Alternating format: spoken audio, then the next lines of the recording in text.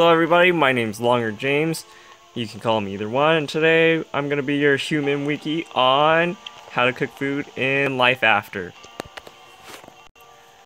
So before we actually go to any of the ingredients, you should look at the little information tab in the top right. This will give you the basics on how to cook. You add 4 ingredients in the little slots right here.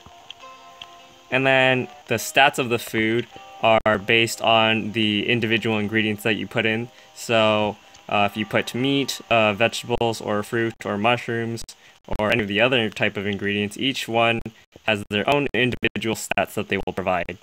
Of course, the higher quality of food will have much better stats, and also maybe even have some special effects added into the food as well. Taste is dependent on the quality of food you put in and also your mastery. The higher your taste of your dishes, the better the attributes will be, and also may have some special bonuses reached afterwards. And for each dish or recipe, they have their own specific special bonuses. Each dish you can cook will increase the mastery of the corresponding dish. The mastery level will affect the properties of the dish and how long it takes to cook.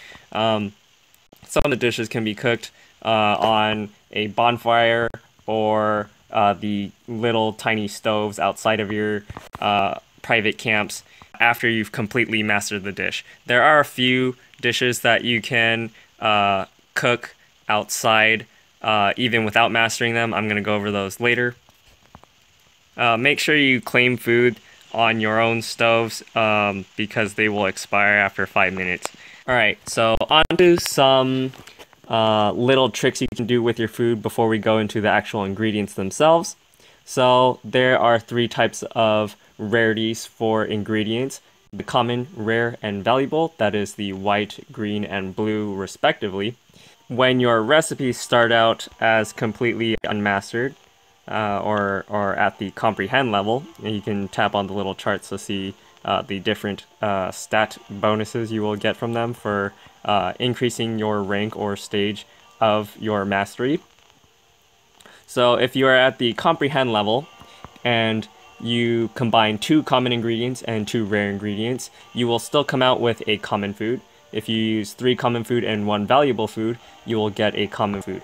What that's useful for is if you want to bring home, technically bring home, valuable or rare ingredients, you can cook them into your food and then ship home common food for free without using those valuable quotas or paid quotas. You can pretty much go up 2 rarity points. Imagine a rare ingredient is worth 1. So you can put up 2 rare ones, or 1 valuable is worth 2 rare ones.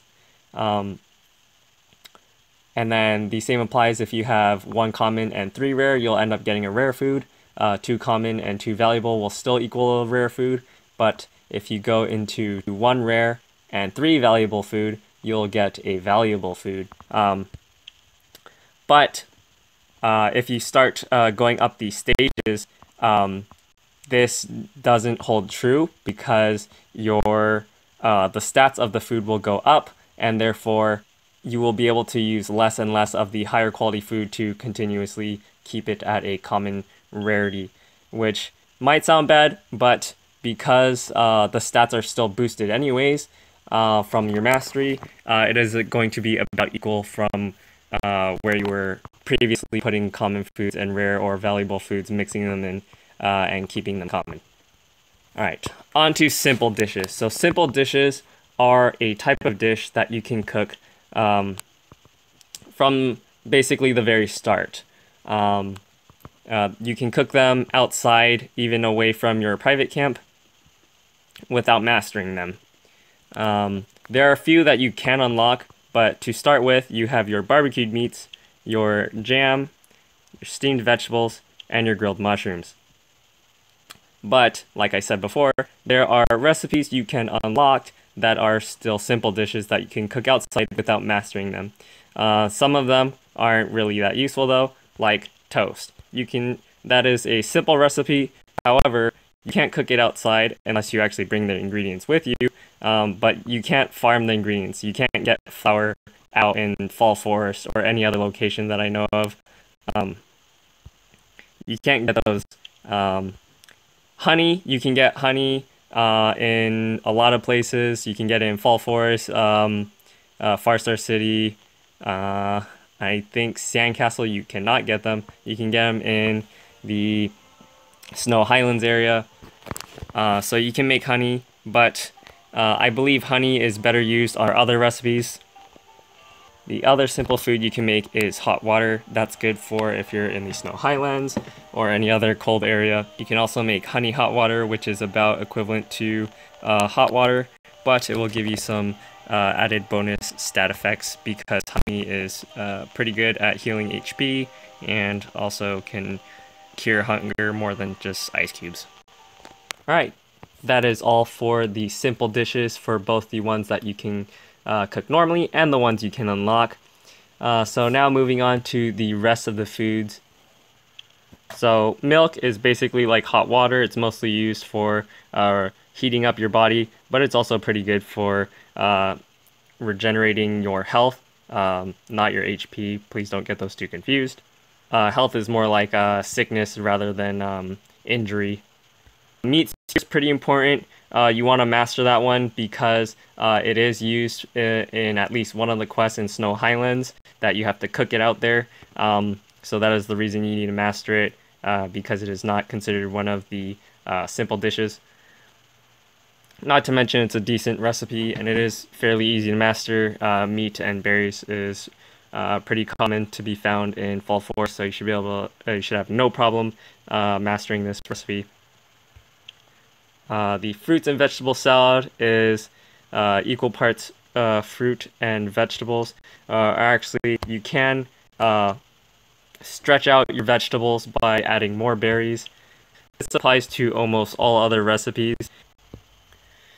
There are a lot of exceptions to this rule. I'm not going to try to go into all of them.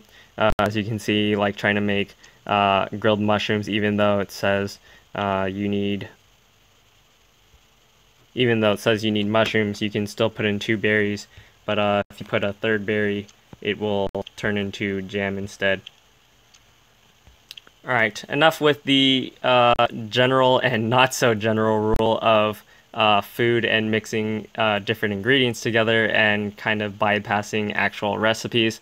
I'm just going to show you guys all of the recipes down the list. You can go ahead and pause anytime you would like to look at the required ingredients. Also take note of the text in the different color, the orangey color. It will tell you what the food has for special effects, as well as how greatly it increases those kind of stats. They are a general rule, and by that I mean it is dependent upon the quality of ingredients you use. So if you use, if you're trying to make a milky croissant and you use 3 crude flours and 1 milk, which is 3 common ingredients and 1 valuable ingredient, you're going to come out with a lot lower logging crit chance bonus than if you use 3 milks and 1 fine flour, which is 1 rare ingredient and 3 valuable ingredients. That rule applies to pretty much all of the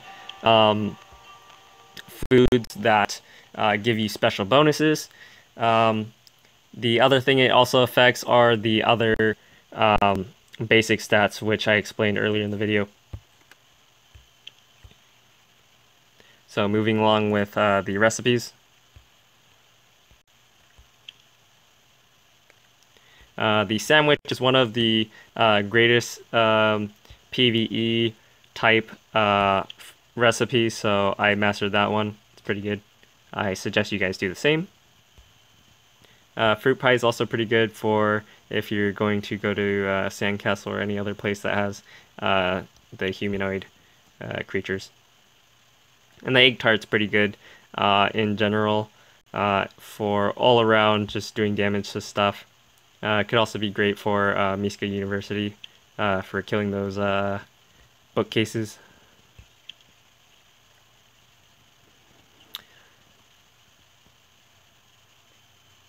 So there are 4 recipes that you need recipe books from that you can only buy from a NPC once you join a private camp near the bank. Those are the special pizza, the spaghetti, the fruitcake, and the strawberry jelly. There's also one recipe that you get from doing some quests, which is the toffee.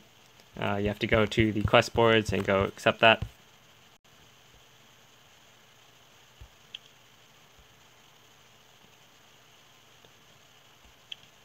There are some foods that have multiple effects too, like for the strawberry jelly. The strawberry jelly increases both speed and crit chance.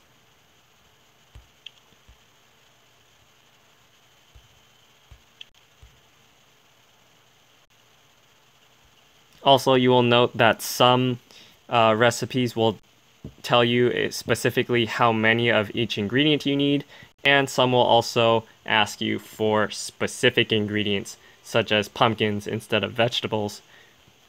Fish dishes can be made pretty much with 1 fish and 3 of other foods, so like meat or vegetables, fruits, and mushrooms, as stated before.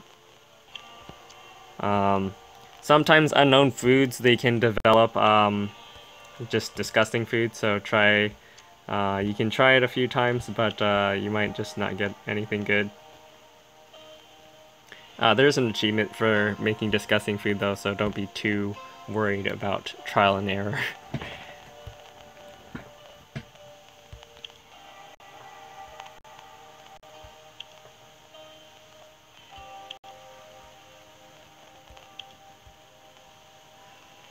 Some of the fish are salt fish, so you'll have to go to Charlestown to get them, such as the silver carp and the ribbon fish, the grouper, salmon, parrotfish, race,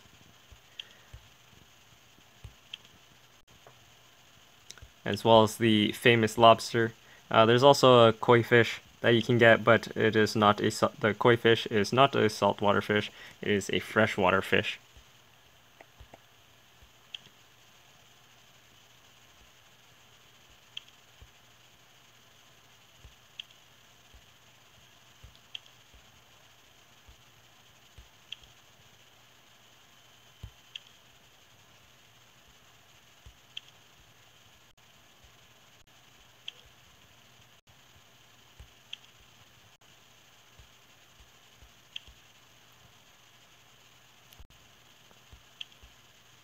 Alright, that's pretty much all the recipes I have. There are still some recipes that I haven't gotten the chance to make yet, such as the koi fish, simply because of how rare the ingredients are. But don't worry, I'll make a video on that once I get the super rare ingredients. And some of these ingredients you can't get except for in very, very specific locations, such as blueberries, which are found in the swamp area. Regarding food with special traits, or that grant special buffs, you can only be affected by 1 food buff at a time. So make sure you choose the one that you want to use and be using for the full duration as long as possible. So I'm going to rate just the top foods that so far that I know of for their best category of buffs or general staff regeneration. So the best HP healing foods are the grilled pufferfish and the grilled perch, and the honey grilled meat and meat platter.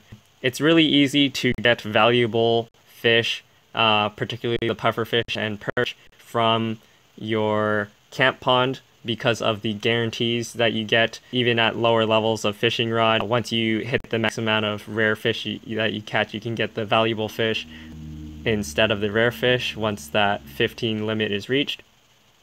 You can donate those purchases to your camp lunches, which will also give you some camp points as well, because they give slightly less stats than the pufferfish, and you can cook the pufferfish and eat those for yourself. Honey grilled meats and meat platters, although not as good at healing your HP very quickly, they do have a slow HP regeneration effect over a long period of time, which actually heals you more over the total period of time than just eating a grilled pufferfish. It's also pretty good for if you're farming and then you just get hit once or twice and then you just go on, keep walking, and then you'll go back to full health. Or if you take damage until you start bleeding and then you give yourself emergency care, it'll just continue healing you. Whereas if you were eating food like a pufferfish and then that happens to you, you'll have to eat more food to heal. All right, next category is for best hunger healing within a single item. Toast has that down.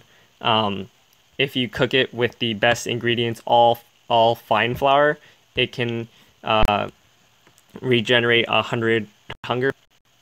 But that's kind of overkill because you start actually losing health once you get below a certain point of hunger.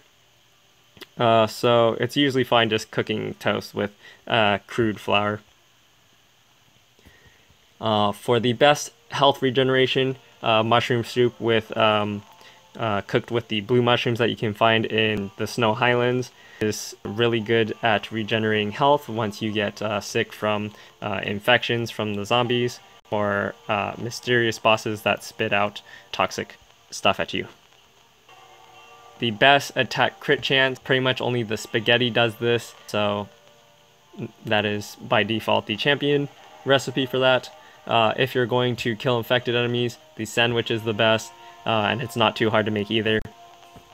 Also, because of the duration of the buff that the sandwich gives you, it's pretty good for invasions as well as mystery bosses.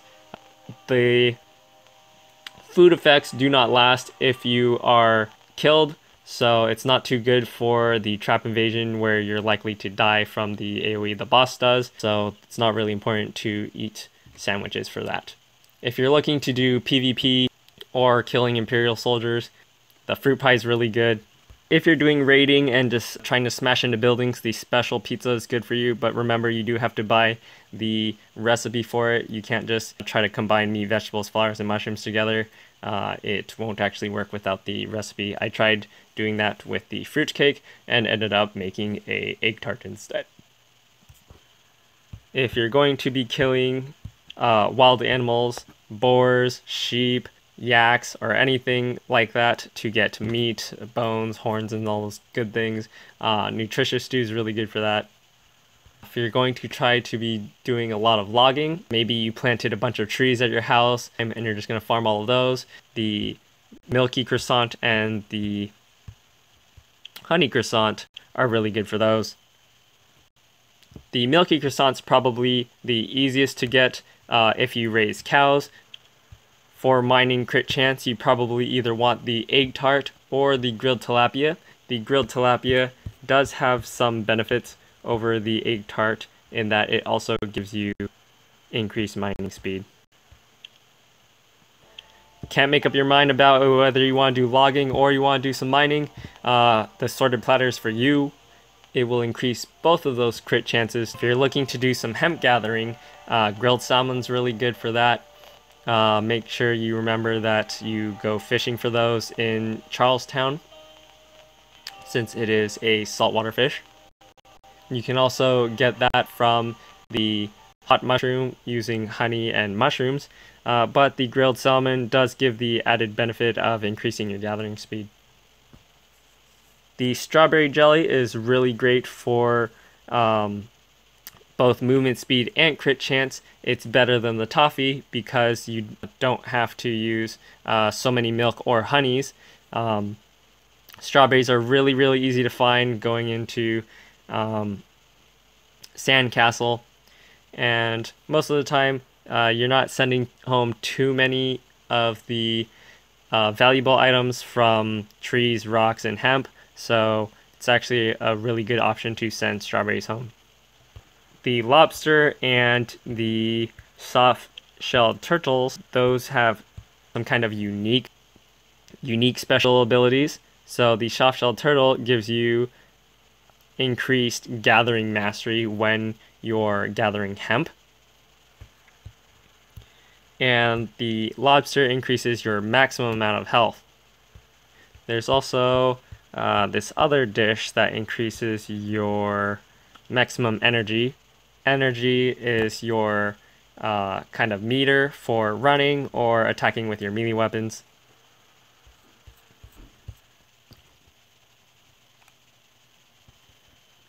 So after looking at all of this, there are some foods that I really recommend you have maybe 1 or 2 of on you at all times, besides your favorite food that you like to make with your abundance of ingredients that you're carrying around. So some of the foods that you might want to carry around just a little bit of are toast. This is just in case you die. You can refill a lot of hunger at once because you start out with 29 hunger whenever you die and revive. Anytime you are fighting a mystery boss, usually you will get infected a little bit and your health will drop, or if you're going into the swamp and you accidentally stay out in the nighttime and start getting poisoned. Some foods that can cure your health is really good. So the milky mushroom soup is pretty good for that, because milk and mushrooms, particularly the mushrooms that you get in Fall Forest or in Charlestown, can recover your health once cooked. If you're going into the cold, you might want to bring some stewed fish soup, beet porridge, honey water, dumplings, or creamy soup with you. The stewed soup, beet porridge, and honey water have the special effect of curing colds. Cold status in the game is if you go out in the rain and you stay in the rain for too long, it'll make it so you can't sprint. That'll be just kind of good if you're, in a hurry. But probably the best effect from those is not taking damage while you're out in the cold. If you're caught in a blizzard, the best thing to do is just either be inside or build your own campfire, which you should be able to make one if you're at the level where you can go into snow highlands anyways.